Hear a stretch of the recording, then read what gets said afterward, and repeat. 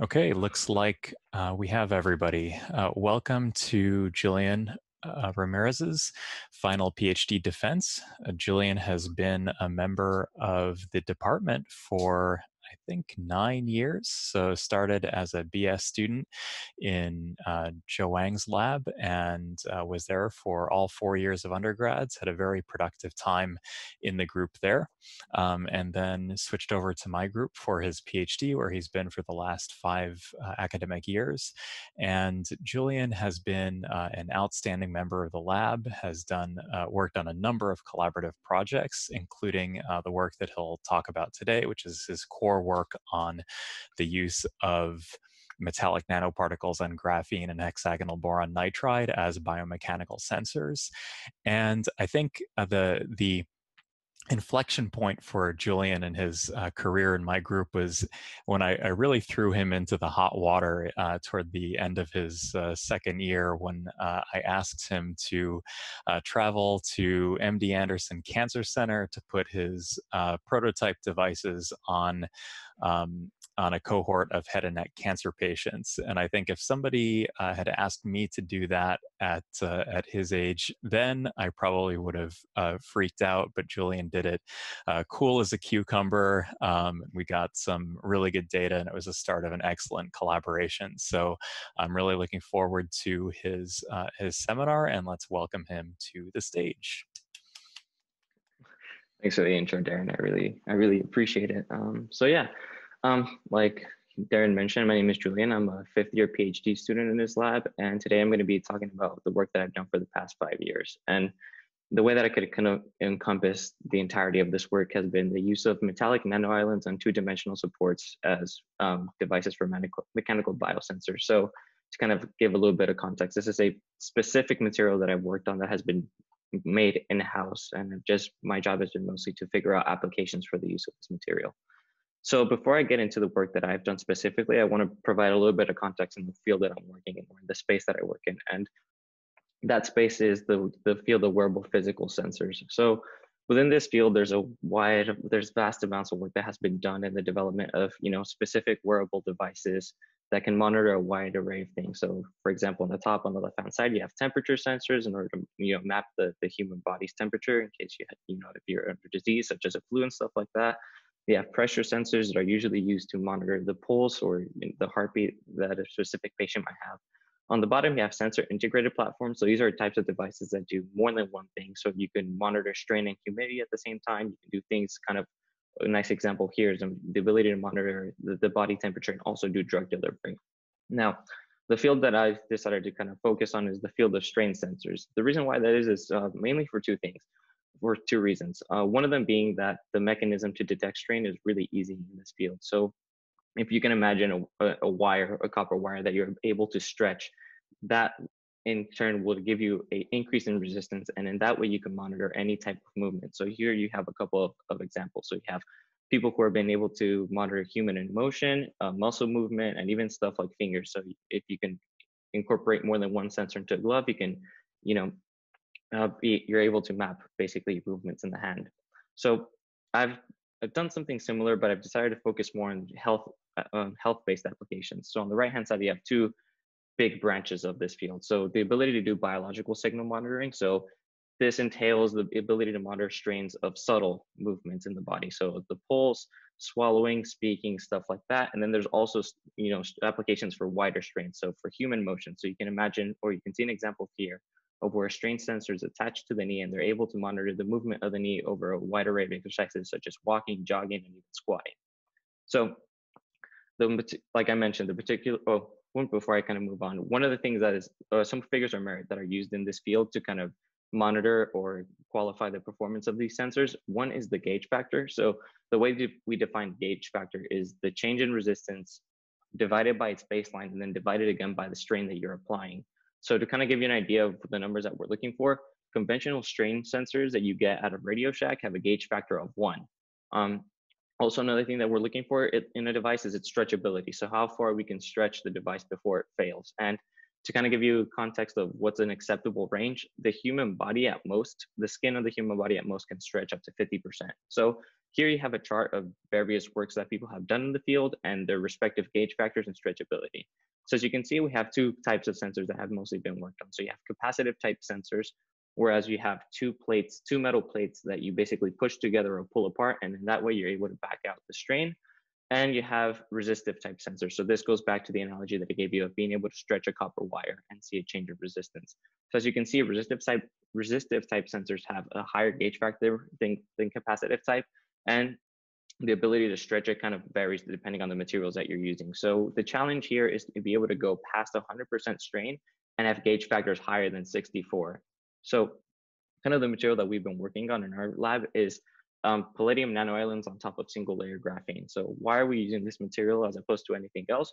It actually possesses really nice and unique properties. So this material is able to detect strains as low as 0.001%. And to kind of put into perspective what that might mean, or, you know, what type of strains you can pick up.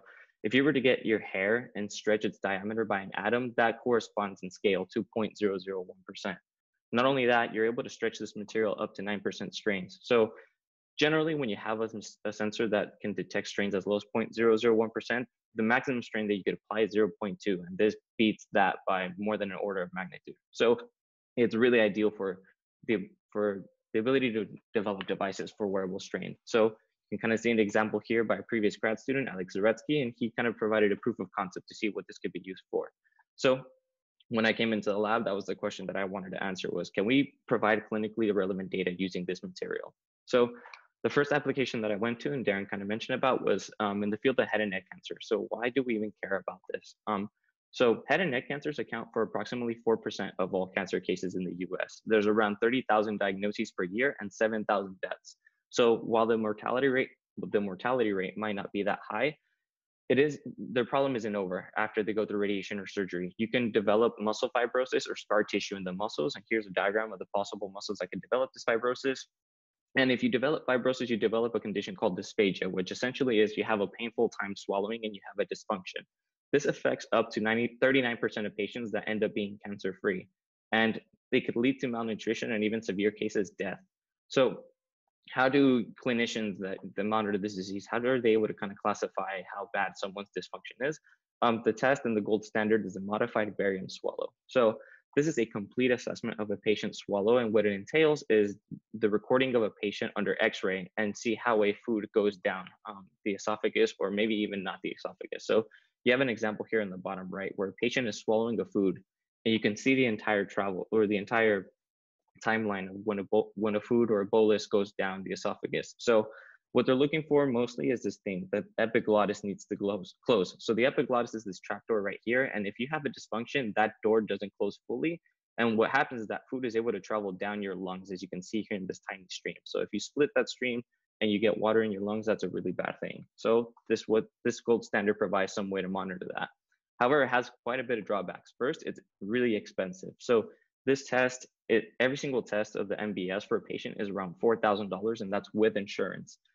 Because of its, the expensive nature of the test and also the equipment that's needed to do this test, these tests are only available in the clinic. So a patient on average gets this test around 3 times a year, so every 4 months. And kind of on the user side, or when you're thinking about the patient, this test exposes them to radiation, and the food that they're swallowing is impregnated with barium. So on their end, they find that really intrusive and kind of really an uncomfortable test to go under. So the idea here was to see if we can develop a complement that you could deploy at home, and that would be in the form of a wearable device. So by developing a wearable strain sensor that the patient could wear, on a daily basis or even a weekly basis, you can get data on a more regular basis than the MBS. So the questions that we were trying to answer with this project was not only if this sensor would work or not. It's not just a utility test. We wanted to see if we could get insights into such thing as swallowing strength and time. Can we differentiate signals based on the food type? And that's important because in the MBS, they go under different food type. The test goes under different types. So liquids, paste, or solids. So we're doing kind of a parallel test in that sense. And we really want to boil down the question is, are we working with a wearable MBS or kind of a swallowing Fitbit where you're just counting the number of swallows, but you're not really getting any insight into the patient's health status?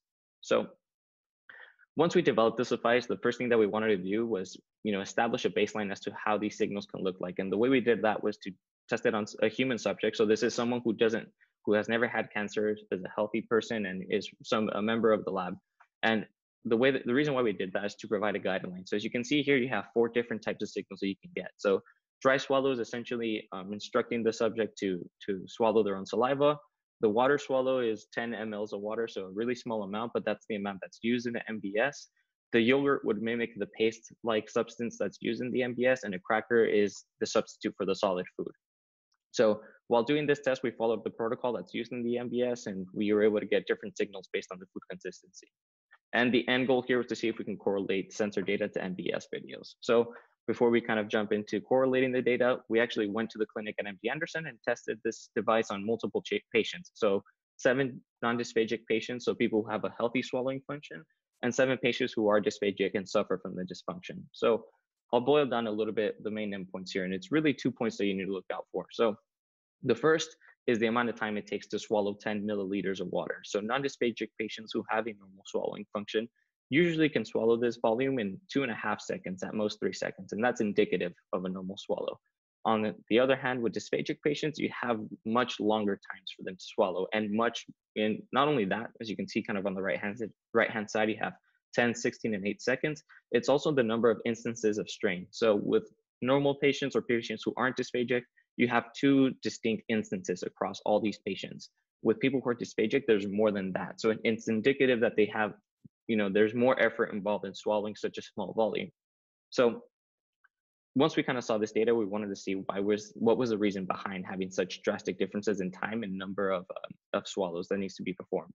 So we went ahead and correlated the strain data to the patient's respective MBS test. And as you can see here, we were able to attribute the specific instances in strain to behavior in the swallowing function. So in a normal swallowing function, you have 2 main phases. So the first phase is once you intake the food that you're about to swallow, you use the tongue and you push it up to the roof of your mouth to push the food to the back of your throat, and that's the first phase. The second phase is when your food goes from the back of your mouth down to your esophagus, and that requires the epiglottis to close, and that's when you have the most amount of muscle activity. So that's good for a normal swallowing function. However, in a non-normal swallowing function, these patients actually require more than 1 swallow to clear 10 milliliters of water. So you can think about that. It's pretty shocking to see how many times they've had to swallow for such a small amount of water. But nonetheless, that's really the reason why we see such drastic differences. So as we were doing these tests, there was another thing that we had to look out for. Is you can imagine when you're dealing with a mechanical sensor, it will pick up any type of mechanical activity. So you can run the risk of being able to pick up movements that aren't corresponding to swallowing. So we were trying to see if we could find a way to pick out or have a clinician distinguish swallowing events from non-swallowing events, or artifacts as we call them. So we thought about combining more than 1 sensing modality to get around this. And one of the modalities that came up was surface electromyography. Now, this sensing modality, it detects the electrical activity in muscles. So when you're specifically firing these muscles, the SEMG sensor will pick up this activity.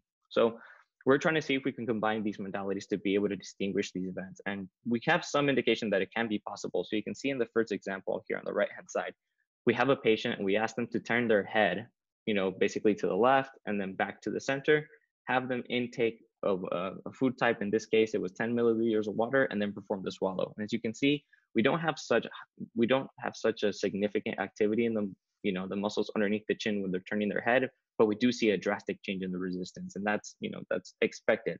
However, when you are using these muscles to perform the swallow, you see a higher activity in the electromyography, which means that these muscles are firing more significantly than when they're turning their head. And if you were just to have the plot on the bottom, you wouldn't be able to distinguish that.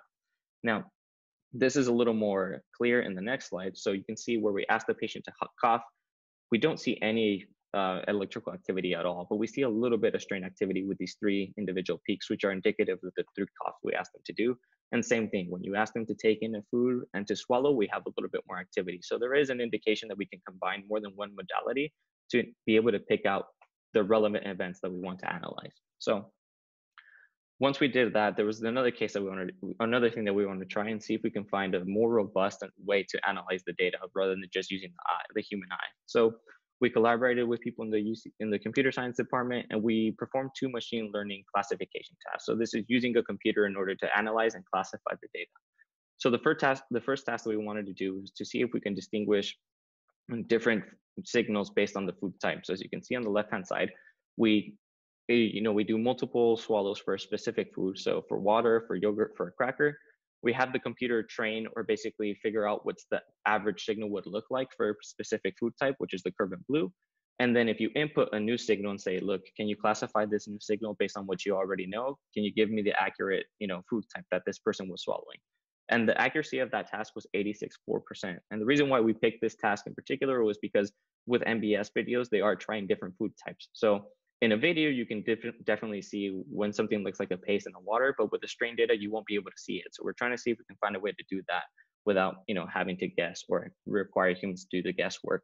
The second task that we wanted the algorithm to do was to distinguish a patient who suffered from a mild case of dysphagia versus a healthy subject. And the reason why we picked a mildly dysphagic patient as opposed to someone who had a severe case was because if you can think about this being a deployable device and patients wearing this on a daily basis, the changes on a day-to-day won't be as drastic as, for example, 4 or 8 months. So this algorithm is going to have to be able to distinguish very tiny differences on a day-by-day basis. And sure enough, we see that here. So we train the data again to give us a average of what the curve would look like. And by inputting a new data, we're able to classify.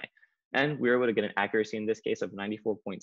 So a little bit higher, but it's interesting to point out that the difference in time that it takes to swallow, so a healthy subject takes around 2.5 seconds, whereas the mildly dysphagic patient takes around 3, could account for why it's so much more accurate in the second task as opposed to the first task. So to kind of summarize this work, palladium nanoislands and graphene are able to detect swallowing events by measuring skin deflection. So we're able to discriminate helping swallowing function and dysphagic swallowing. We're also able to correlate the sensor data to the gold standard in the MBS, and we're also able to develop some proof of concept machine learning tasks to provide a more robust way to analyze the data. So on top of that, by pairing sensor modalities, we're able to distinguish swallowing events from non-swallowing artifacts, and that's great because that way, if we are able to deploy this device, clinicians are going to have a hard time basically reading into the data. So it's great to be able to pinpoint the specific data they should be looking at. However, every single project has its ups and downs, and we also wanted to see the ways that we can improve this for the next step. And what we noticed more than anything was that this specific device was limited by a flexible substrate. So because of when you're working with a flexible substrate, you can't go to strains more than 10%. So we're trying to see if we can stretch this a little bit or basically open up the high end of the working range for this material. So that's what I decided to do for my second project. And the way that I wanted to do that was to combine, our material with, materials that can stretch higher than 10%. And the one that, basically came to mind was P.PSS.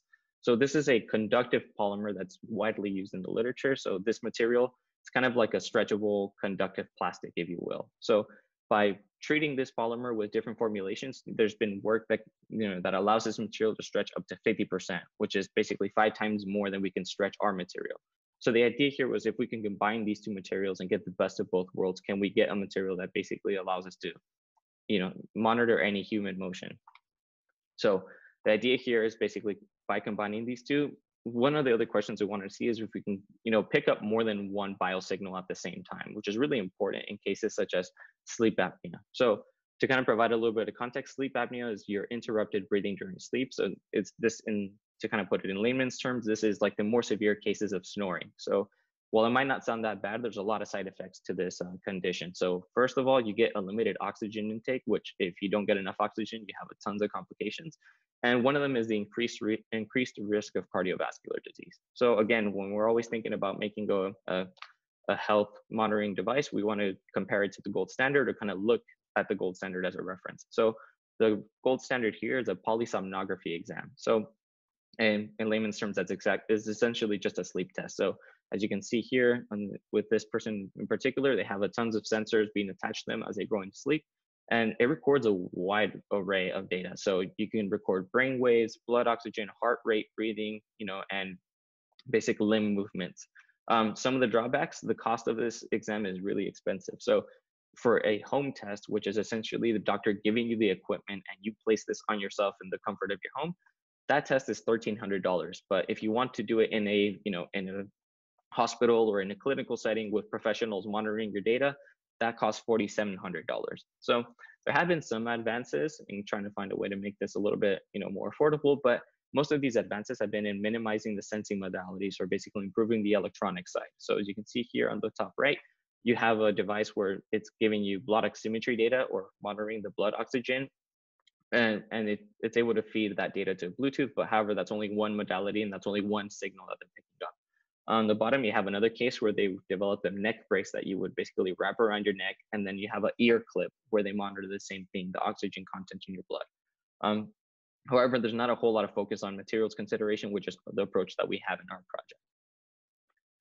So the first thing that we wanted to do was to characterize this new material, because we had never worked with it before. So the first thing we wanted to see is if we could conserve the sensitivity by combining these materials. And sure enough, we see that on the top register. So here we're subjecting the material to 0.001%. So this is just a bulk formulation of P.PSS. It has no nanoscopic or nanomaterials in it.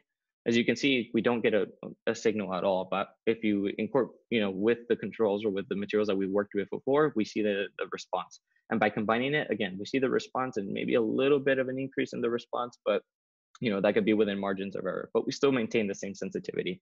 And of course, if we're thinking about a device, we want to be able to, characterize it and see how it performs. So our device is actually able to stretch up to 55%. This isn't 0.5% strain. This is, 50%. And sure enough, we get a nice response with both. And what's important here is that the gauge factor, even though it's not that great, that's actually what you would look for if you're trying to pick up more than one biosignal. Because if we have, vast differences in the gauge factor at different strain regimes, you can have data, we can have strain saturation, and then eventually we won't be able to pick up more than one biosignal. So lastly, we did a proof of concept study and see if we can, say what we aimed out to do in the original idea. So we actually attached a tattoo version of this device on a human subject, one of the lab members. And as you can see in the bottom, we're able to pick up more than one biosignal. So the colored rectangles are instances where the subject is inhaling and exhaling, and then the little peaks along the graph are the individual heartbeats. So to kind of summarize this work, by combining both the nanomaterial with P.PSS, we're able to retain the sensitivity of the original material and incorporate the stretchability of the new material. That amplifies our window from 0.001% up to 70%, which is something that we had never seen with our material before. And we picked out a nice proof of concept on-body study to kind of highlight the utility of this device by being able to detect multiple biosignals using one device and even one material. So after working with, trying to improve the higher register of the material, we wanted to focus on the lower register. So with the original paper that was done by a previous grad student, Alex Zaretsky, we went ahead and kind of did a fundamental study to see how this material worked. And in the lower end of the strain regime, so with 0.001%, we hypothesized that the reason we can pick up these strains is through a mechanism called tunneling resistance. So what this is if you take two individual nanoparticles and you put them close together enough, electrons will spontaneously jump from one metallic particle to the other, and that allows for electron conduction. And this only happens in nanoparticle arrays and stuff like that because of the quantum mechanisms, or basically the quantum activity of electrons. So while we thought that this was a hypothesis, or while we hypothesized that this could be the reason, it's very difficult to confirm in this material because graphene is also conductive. So it's difficult to determine the possible electron paths that this material takes as it's detecting strain. So we went ahead and wanted to do a study on this. So we wanted to see if we can deconvolute the sensing mechanism by substituting a conductive material such as graphene with something that's insulating. So the material that came to mind was hexagonal boron nitride. So hexagonal boron nitride turns out to be the ideal substitute for graphene because it has the same crystal lattice structure. There's only a difference of about 2%. However, it has insulating behavior. Its band gap is about 5.9 electron volts. So it's essentially an insulator. So by substituting graphene with this material, we can eliminate the uncertainty. So that was kind of the main goal of this project, but we also wanted to see that if we did a fundamental study, can we fine tune the strain sensitivity and maybe go even a step, an order of magnitude lower and say if we can detect 0.0001%.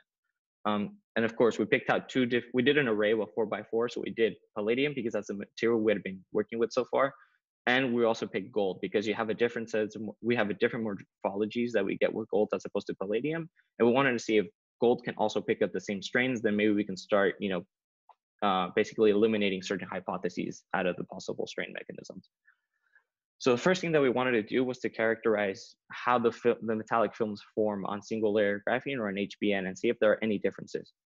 So as you can see in the images, this is kind of the morphology of gold on graphene or HBN for different nominal thicknesses, which means that we're depositing more or less gold. So as you're going from left to right, you're depositing more gold. And as you can see in the images, it seems like the particles are getting either closer together or they start aggregating or can start forming connections like bridges.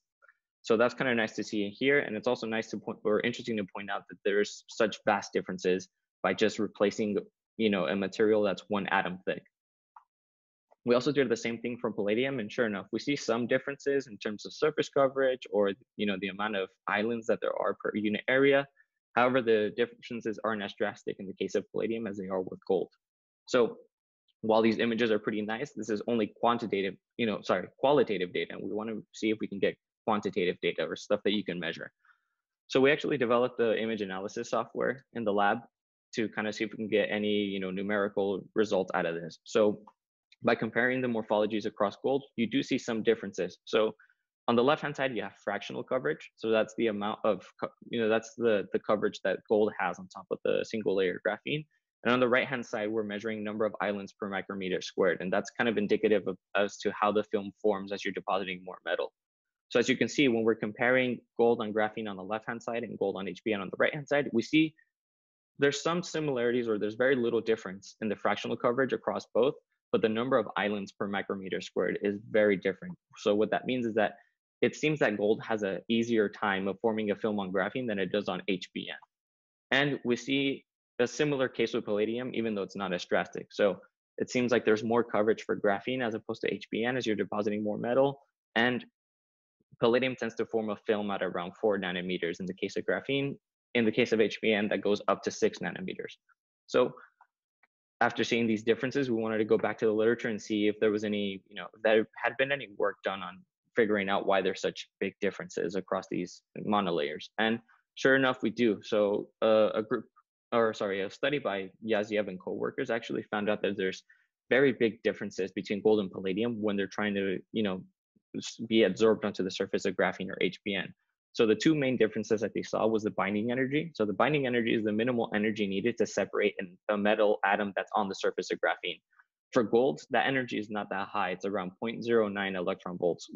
In the case of palladium, that's around 10 times or even it's an order or 2 orders of magnitude higher, a little bit less than that, but it's a much higher difference. And because of that, it requires a lot more energy to pull out the palladium atom from the 2D surface. Another thing that they saw differences was in the diffusion activation barrier. So that's the minimal energy needed to enable particles to move around the surface. So in the case of gold on graphene and HBN, you have very low levels. And while you might have a comparable number in the case of palladium, it's that big difference in the binding energy that accounts for why the palladium morphologies are much closer to each other than in the case of gold.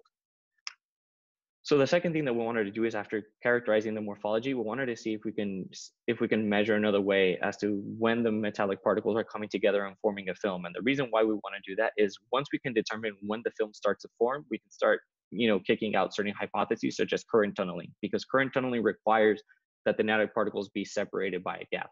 So as you can see here, we see a similar results that we saw in the microscopy images. So in the case of palladium, the film tends to form around 6 nanometers, which is something that I pointed out earlier. And in the case of gold, it tends to form a film at around 12 nanometers. So by keeping these numbers in mind, we can start to see if we do see strain detection at these thicknesses, then maybe we can start figuring out why that is. So that's the next step that we did. We went ahead and tested the strain response of all these different permutations. So I'll go through the data and try to parse it out. So I'll stick to the case of HBN palladium first. So you have 3 instances where you don't get any strain sensitivity at all, and that's because we have an open circuit. So essentially no electrons are conducting, and that also tends to be the case where the morphology has separate metallic nanoparticles. we do see some strain detection in this material at the larger end of the nominal thickness. And this is when you have the palladium particles coming together and forming bridge-like connections. So that's very interesting. I'll jump over to HBN gold because you're just switching out the metal and you're still working with an insulator as the 2D material. In this case, for up to 12 nanometers, we actually don't get any strain sensitivity because there's an open circuit. So again, the particles are separated by discrete gaps. There's no connections, so there's no electrons freed out. However, after 12 nanometers, we do get some conductivity, so we do get a resistance. However, even when we strain this material, we didn't get any sensitivity at all. So that lets us know that gold itself isn't responsible for why we're able to detect these strains. So the reason why we think that there is a difference between the metal is because gold has a different morphology to palladium, as you kind of saw in the earlier images, and also metal's a slightly more ductile material than palladium is. So that could be another reason. So switching over to the case of graphene, where we have two conductors in the material, we see something very interesting. So at first, graphene isn't strain sensitive at all to any type of bending strain that you apply to it. However, as soon as you add metal into the system, it's able to detect strains as well, maybe not as well as the case of palladium HBN, but still very impressive numbers in order to detect strain. So the reason we want to kind of go and see if we can parse out the reasons why there were differences or why these materials behaved in a certain way. So we focused on metal graphene first, mostly because we saw kind of a switching effect that as soon as you add a metal into a system, it somehow magically becomes, strain sensitive. So we went ahead and read a couple of papers, and what other groups have seen is that the deposition of metal can introduce a lot of defects into the graphene. So not only do you have stress, you can have stress localized at defect sites, and that comes about by a number of ways. So one of the more important ways that this strain defect comes about, or this defect site comes about, is the ability for metal to etch graphene when you're depositing it on top. And the way we deposit this is through thermal evaporation. So this is a process that has a lot of heat, and if you don't have your chamber clean enough, there's oxygen present, and that allows basically the etching of graphene. And then another thing that's very specific to the case of palladium is that palladium can actually form bonds with graphene and form palladium carbide. And that affects its electrical properties and basically interrupts the ability of graphene to be a great conductor. So something that kind of goes, or another thing that happens, and this goes across different transition metals, is the fact that metals introduce charge impurities into the system. And that can cause graphene to have electron scattering events. And when you have electron scattering in your material, that can enable the ability to detect strain. So that's another mechanism that's out there by which you can detect strain. After kind of studying the metal graphene effects, we wanted to go back to HBN and see why certain metal HBN combinations were sensitive to strain. So we went ahead and wanted to study the thermal resistive behavior. The reason why that is depending on the metal and basically whether it's a full film or a nanoparticle film, you get very different behavior in the thermal resistive properties. So on the left-hand side, there's a study where basically they heated up different films of gold, copper, and silver, and they saw that there was an increase in resistance with an increase in temperature. However, when you have a nanoparticle film, you actually see the opposite effect. So you see a decrease in the resistance as you're increasing temperature, and that's an exponential function, which is not the case for bulk metal films where you have a linear increase. So by being able to measure this property, you can kind of find out by what is a primary conduction mechanism and strain detection mechanism. So that's the same thing we did with our materials. So I'll go through this data and parse through it. So in the case of HBN palladium, where you have the insulator on the bottom, all three instances gave us a linear increase in resistance as you increase strain. So right away, that lets you know that it starts to behave like a film and not have a current tunneling mechanism in it. With graphene, we see something very different. So we actually see that the change in resistance as a function of temperature changes by the amount of metal that you put. And while you may think that the negative response might be a current tunneling mechanism, it's important to point out that graphene inherently has a negative TCR. So what could be happening is that the electrons go from traveling through the graphene to traveling through the metal as you're depositing more metal, and there's more paths for the electron to take.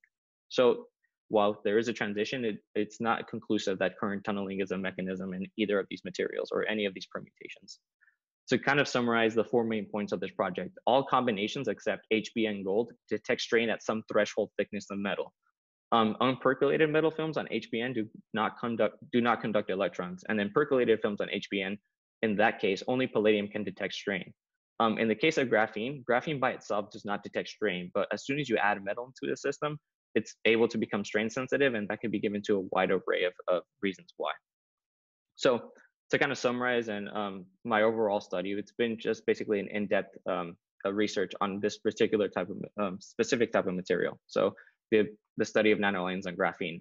The first thing I was able to do was basically find useful applications of this material. So developing a sensor for wearable healthcare, whether that be swallowing activity or in the ability to pick up more than one biosignal by incorporating new materials such as conductive polymers.